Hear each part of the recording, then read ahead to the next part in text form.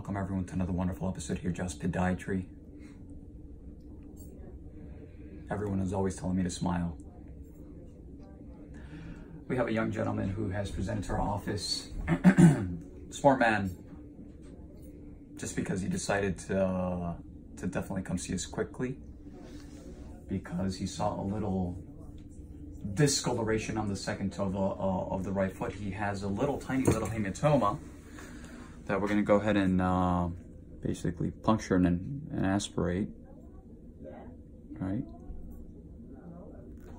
The only thing I ask from the patient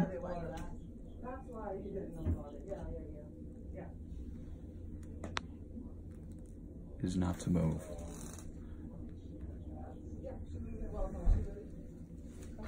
So at this point, it's a subacute, right? I start filling out. I'm sorry? Okay, it's not that bad.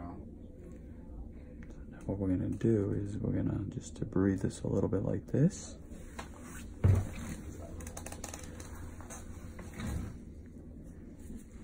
I feel a little bit sensitive,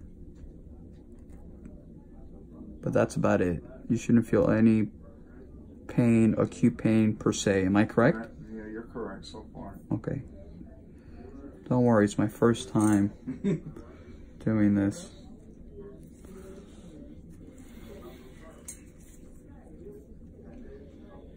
This patient is diabetic? No, I'm not. No, okay. No, just confirming. I don't want to be either. No. Very important. So the way that, you know, there's okay,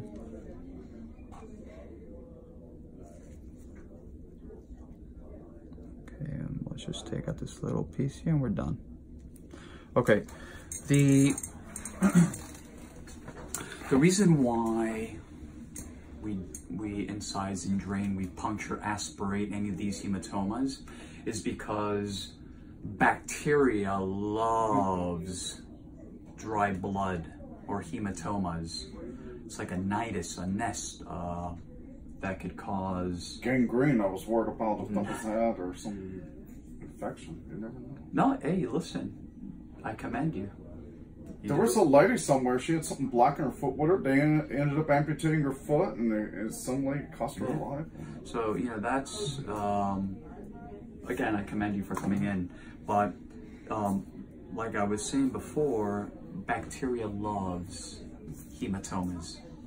They see it as an opportunity to basically just, you know, colonize and create something, you know, bigger. Once it goes in your bloodstream, that's it. Infection. So like always, you know, nothing super duper, but again, we just basically just took care of that for this young patient. Like always, www.jostpodiatry.com, Instagram, Dr. Tojan, Just Podiatry, Facebook, and last but not least, our YouTube channel, Jaws Healthcare. Have a wonderful day, everyone.